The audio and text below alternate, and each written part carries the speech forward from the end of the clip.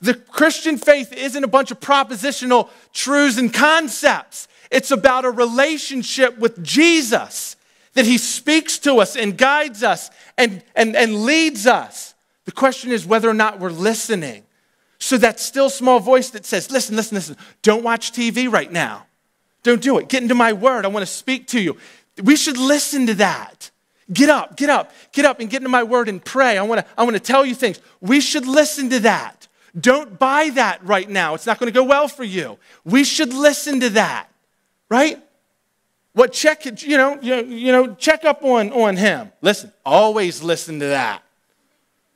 Check about her. Do a little background check. Listen to the Holy Spirit guides us because Jesus wants to speak to us. But oftentimes we don't, and then we wonder, why is it so jacked up?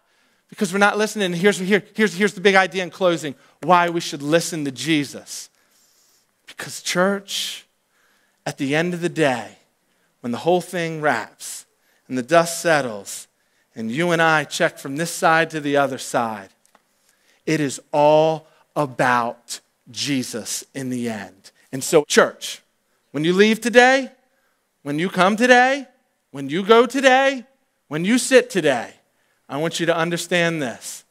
This creation and all of the new creation is all about the accomplished, finished, awesome work of Jesus. And that he would say to you and me, I love you enough to die for you. If you were willing to repent of your sins and follow me, you will be my heirs forever.